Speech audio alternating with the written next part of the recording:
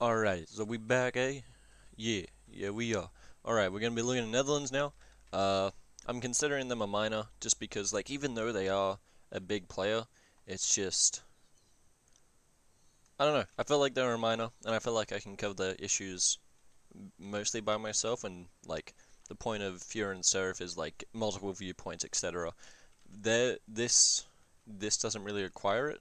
Prussia, for example, has many diplomatic ties, etc. Very somewhat complex gameplay. Great Britain, etc., etc., etc. Netherlands has like one path of expansion, which is, well, two paths: kill other people's colonies and kill either. Well, I think they're like permanently allied kind of thing with Ulm. Actually, no, they're rivaled now. Oofed. Like, kill Ulm or France. That's their two pathways. South or that. You know. So yeah, let's look at their economy. It's 100. It's pretty good. Um, Trade, etc. There's a pretty balanced. They've got that great from there. Burghers are apparently disloyal. That's not nice. They can't really give land to them either because it's all just so high dev in here. They're giving them land. Like if they gave this to them, influenced by 6, yeah, you never want it like over 90 because there's event. You have to consider event. God, burping all the time. You have to consider events. This bang bang. You get -10 there, but who cares? You get 150 mil points, which is really valuable considering the next 20% siegeability. That's going to be nice. Again, quality, maritime, economic. These three, plus 10% land fire damage, and already 10% siegeability. They have one of the highest quality armies in Europe. They also have one of the best economies because of that Dutch trade efficiency, that extra merchant and trade range kinda, and that development cost. Inflation's nice. It's not needed until you start getting those trade companies where you can increase their trade power and get inflation negatives as just get inflation for increasing their trade power. Again, their fleet is also pretty nice because of that quality ideas with the maritime expansion on their naval. Like, they have 105. They can easily go over that with like 20 to 30 more lights kind of thing. I'd chuck in at like another 20 galley. Do they really need that? I don't know if they really need more transports until maybe a little later. Like, the only place they need transports is just moving over to the Americas, and I feel like they can do some diplomacy with Inca or Texas to try and fight these guys, or even England, because they still have these ports over here.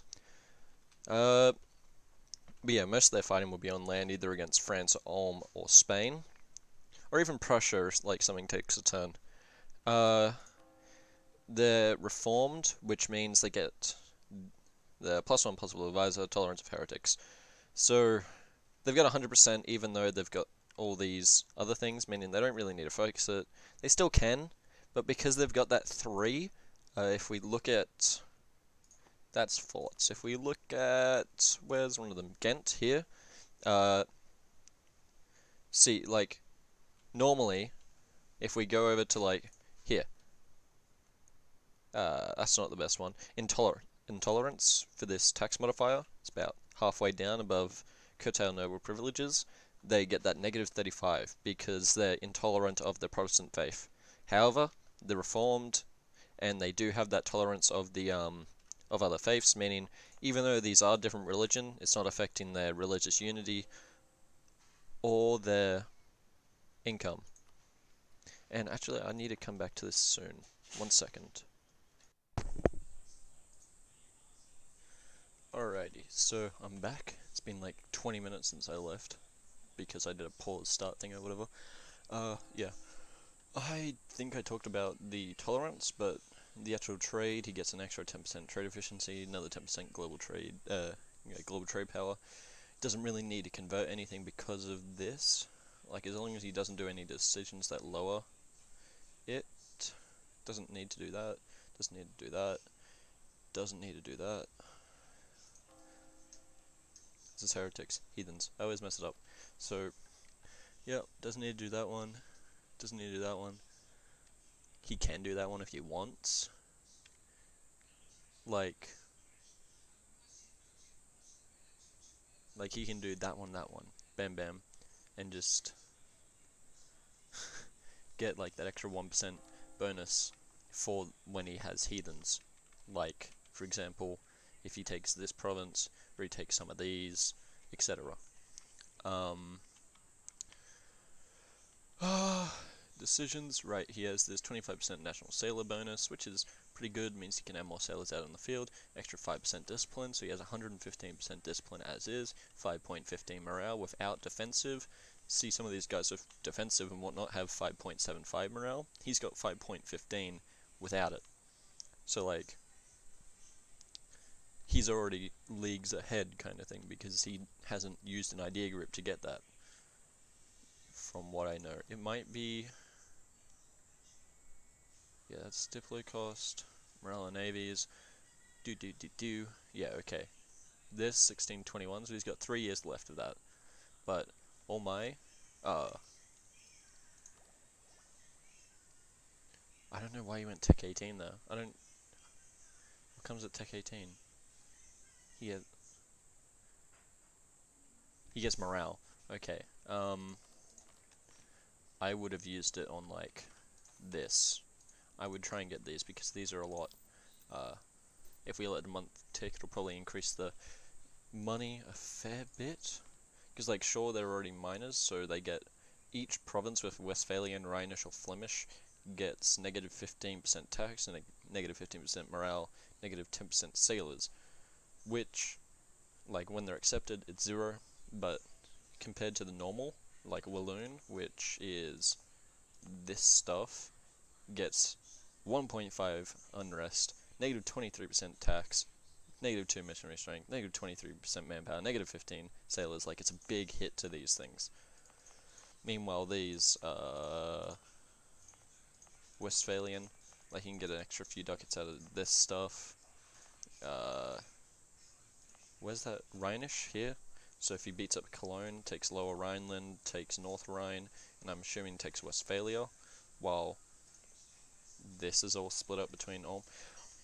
I think there's going to be some fights here between 2 against 1 or 1 against 2 kind of thing, because of how land is being cut up. I'm not too sure.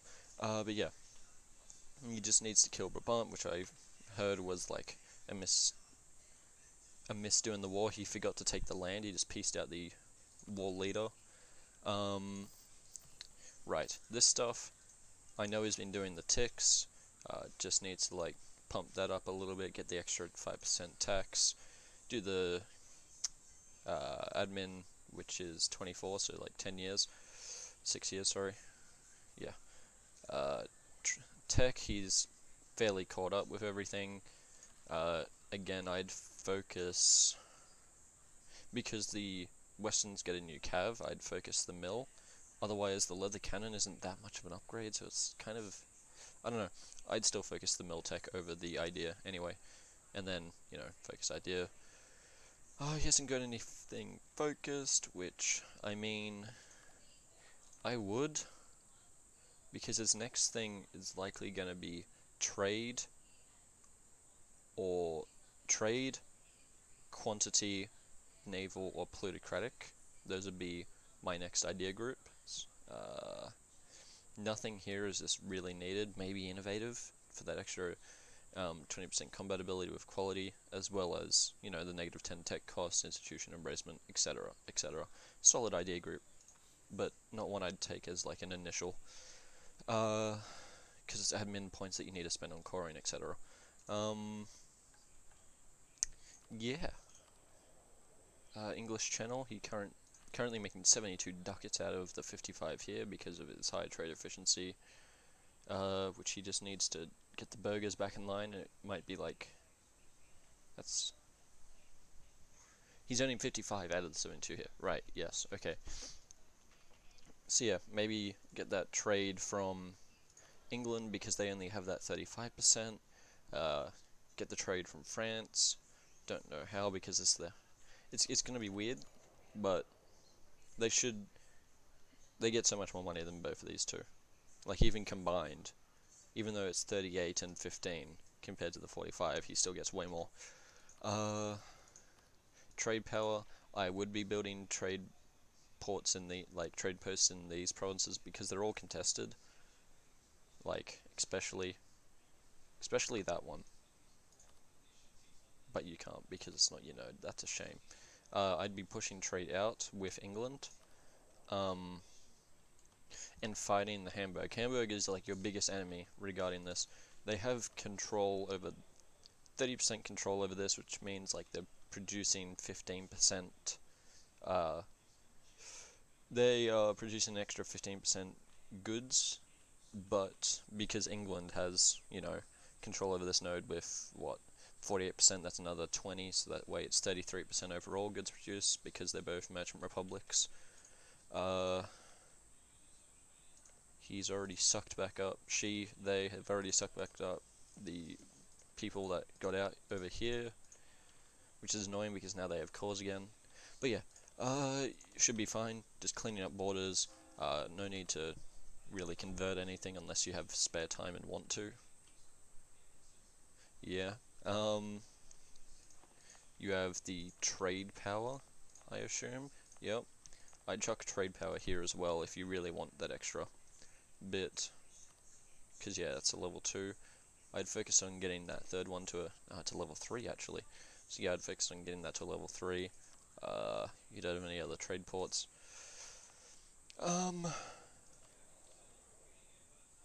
Papal State, that's annoying that the Papal State have that there. It's really just because the French have no control over it. Yeah, like, the Papal State has no land, but they have high control. That's nerfed. I feel like that's because of trade ideas. But yeah, I wouldn't get trade ideas as, I would get trade ideas mainly because once you start expanding colonially, like, if you do get that chance, you can then start pulling all that trade from colonies and etc. Yeah, and beat back this, and beat the nations that are trying to put it into here. Discipline, etc. Yeah, I think I've gone over everything. Let's look at the reforms. Dutch Republic, 10% trade efficiency, 10% combat ability, number of states, random candidate bonus. Sure. I mean, yeah, no, you would, wouldn't you? Because it's for life, so you want that extra +1. Right, yes. Sortition, you definitely want that one. Yeah. Would that even work? Or do you get a third option that's like, hey, it's a cousin of that same family? I think that's what that is. I don't know. I would have chosen maybe that one or that one, because I'm not sure how it works in regards to Dutch republics. I'd take consolidation of power, but it's already too late, unless he wants to buy down the corruption. Union of States, trade power abroad, it makes sense, he doesn't need that. Let's see how much it's costing for states. Really not that much. With you, I would say this building is actually worth it, just putting one in each of these provinces, like in one in each state, just because it reduces that state maintenance, because you will be having a reliance on them. That 1.1 reduces by 25%, etc. I think it's per 25% for the province though. I'm not sure. It's a really bad building. Normally. Universities, everyone builds them, focus that, get the extra goal from it. Where is it? Have at least 5 promoted cultures, have at least 5 universities. That, 3 trade companies, etc. Yeah. Army maintenance, drilling armies, navies. We have mothballed navy somewhere. I assume it's the heavy fleet. No, it's the transports. Are they using the heavy fleet? Dutch courage, fleet morale, that's really good. Fleet engagement with. Why aren't these... Are they planning on doing something right now with them? That seems weird. Diplomatic expenses, I assume they're buying it? No, they're paying Austria for harbour fees. Fair enough, because they're fighting their colonial ship for them. Fort maintenance. Yeah, that's the only one you need. That one and that one are the only ones you need, as long as Prussia's safe with you. Yeah, there's not much I can really say. They've got 3 stab, yep. They've got the Monarchus, the Organist in power, which give them that land force limit and stability cost. If they want that actual naval force limit, trade power, etc., it's as simple as electing a few status, getting the Republican tradition back up, getting that naval, whatever. It's fine. Yeah, like they can build over and then just when they need to have it even more, just switch over the status. Dutch Republic's really strong that way, except for this. This is cancer.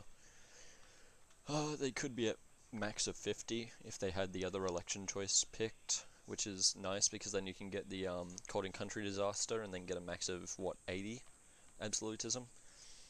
And really the only way you're going to be getting absolutism is through strengthening government and increasing stab whenever it happens. Cause yeah.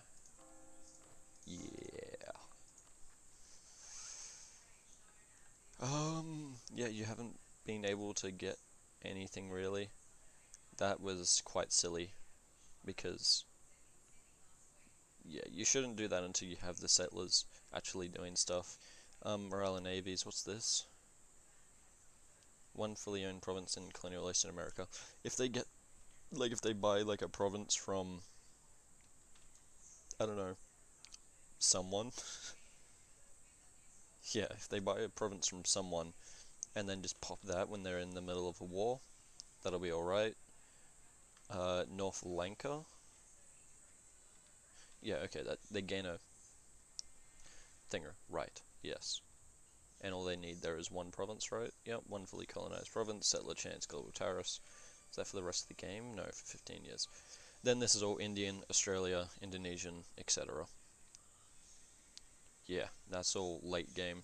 Then they have to compete with Hindustan, Ayutthaya, Portugal, and Japan. I haven't even got this. That's crazy. Oh, right, because Babant. Right, yes. Yes, they need that last one to get that 10% morale, which again puts them up even higher. This one's really strong, which they only need 3 provinces from France and 1 province from there. Get 100 admin, 250 dockets. And then, what's that? Yeah, then they can just get this. Boom. And bada bing, bada boom. Tolerance of true faith. It's really not needed, honestly. They can just convert stuff, but oh well. Yeah. Good on them. Build that Spino good Ottomans, get that 5% off admin and whatever. Yeah. Ooh-ee. Ooh-ah. Ting-tang. Wallow wing bang.